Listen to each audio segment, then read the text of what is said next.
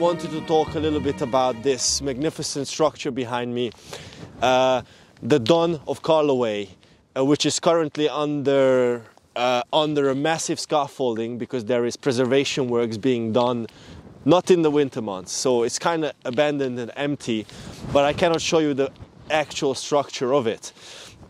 The Don of Carloway, it's one of the oldest and best preserved Atlantic roundhouses in Scotland. This broch is truly magnificent. If I will be able to get footage of the eastern side of it, it's approximately around 18 meters high, the remaining height. There is speculation that it might have been a little bit taller, but other archaeologists agree that this is probably its maximum height, and it was covered with some sort of a wooden structure on the top. Now, what's amazing about these roundhouses is that they are only found on the western coast of the Atlantic. So these structures, dating back to around Iron Age period, are solely found highlands of Scotland. So I really find it amazing, as it offers a perspective of the local inhabitation and their mindset by the structures they have built. Their use and functionality is still unknown, it's highly debated, but I believe it doesn't really matter. What matters is that if you visit it, you come near to its builder's mentality. And what better way to understand those people than to stand here and look around you at this harsh, very violent, humiliating natural environment. Just imagine the toughness of the people who inhabited these parts. I don't know, man. I really hope the audio is good. Welcome to the edge of the world. In that direction, the vastness of the Atlantic.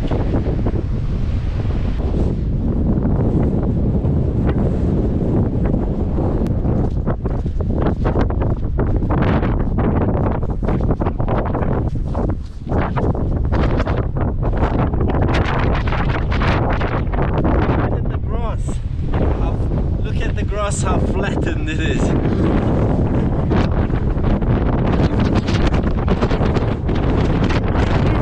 Moment.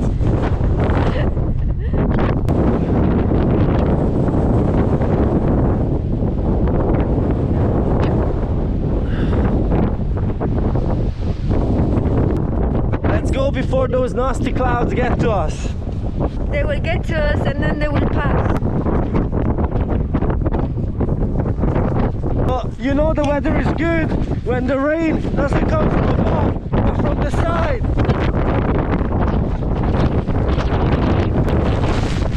Oh my God! Yeah! Welcome to the Western Isles! The weather is great!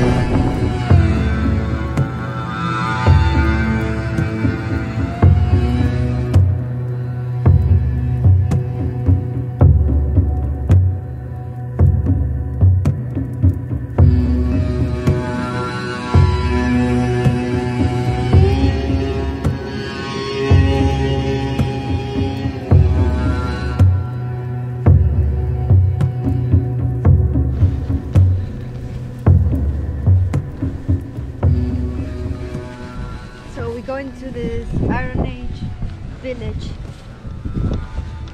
that is just on the beach. So it resurfaced from under the sand in the 1960s. And so they found this Iron Age village complex.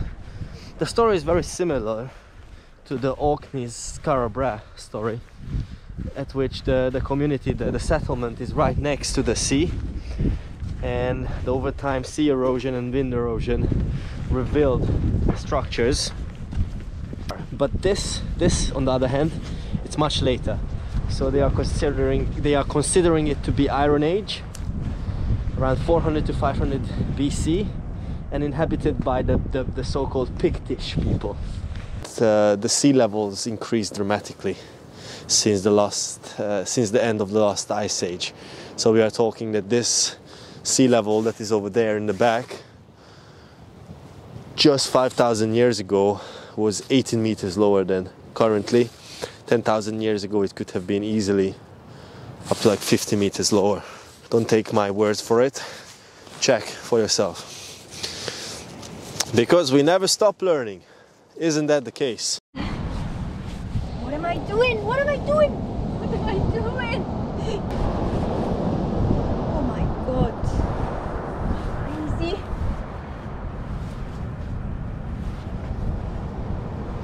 Go into the water more. It's February. On the Western Highlands.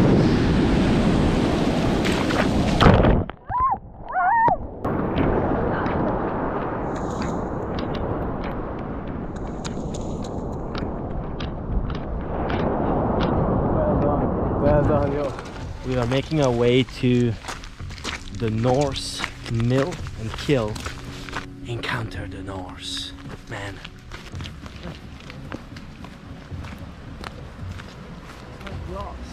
Quite a sophisticated civilization.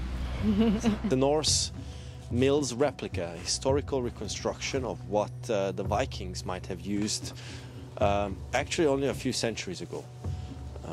The Norse inhabited these islands as they did quite large territories of Scotland and of course England and Wales perhaps. They came from the 600s. They started to settle around 700, 800, right in the middle of the Dark Ages, and they left their civilization and their imprint upon these parts. Yeah, it has been a long day. I'm pretty tired, to be honest. It's nice to listen to the little rivulet flowing just on the side of this structure. Anyway, that's it from me in a Norse mill.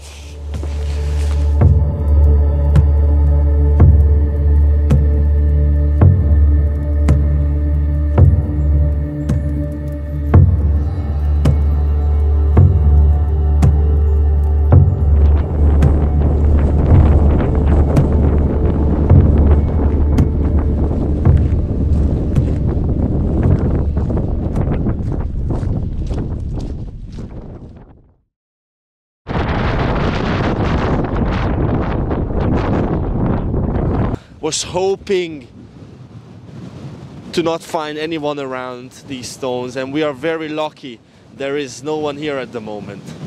So we're gonna do our best to just appreciate the place and the environment that we are finding ourselves in. But I'm gonna try to record as much as I can.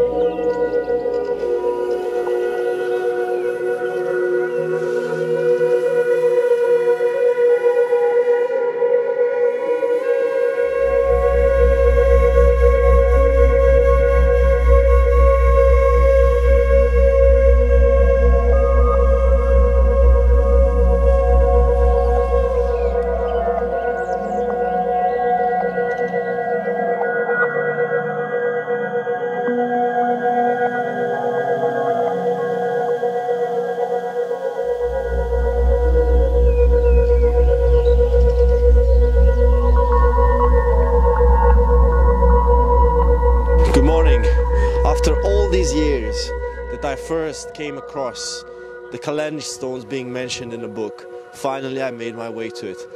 And I must tell you, there is nothing better than to finally fulfill a long dream of yours. Since the first time I heard about the Celts, the first time I heard about the prehistoric past of the British Isles, I was filled with enthusiasm and my imagination was stoked up, imagining those people, those civilizations living back in the day. And finally, I made my way to the Callanish Stones. These rock formations, these megaliths, this stone circle, call it whatever you like it. There is nothing for me to say really about this, because speculation is rich upon this subject matter. But at the end of the day, when it comes down to actual functionality, actual knowledge about the people who built it and the culture in which it took a place, no one really knows. And so my endeavors are really just to come and experience these places for myself and hope for the best, hope for my mind to sort of tap into the fabric of space-time and somehow unlock an element of that creative power that took place and that influenced the builders of these structures. I am just very glad and grateful that I could finally visit this formation and that I have actual experience and visual memory of these stones. For they take a very special place in my human heart. As Madame Blavatsky once said, these megaliths are really just a sepulchre of future civilizations to come, in which they will store the ashes of all our endeavors and all our undertakings, and they will be standing millennia from now, and they will shine their mystery upon future civilizations. The prophecy is true, will come true, in which the mind capable of understanding the richness of human potential will rise again and will bring to fruition a humankind capable of understanding the deeper secrets of the universe. But until then, the Nomad Eclectics will be continuing to visit sites and listen to stories, to myths and legends, and try to understand the creative spirit behind those legends and myths. Thank you.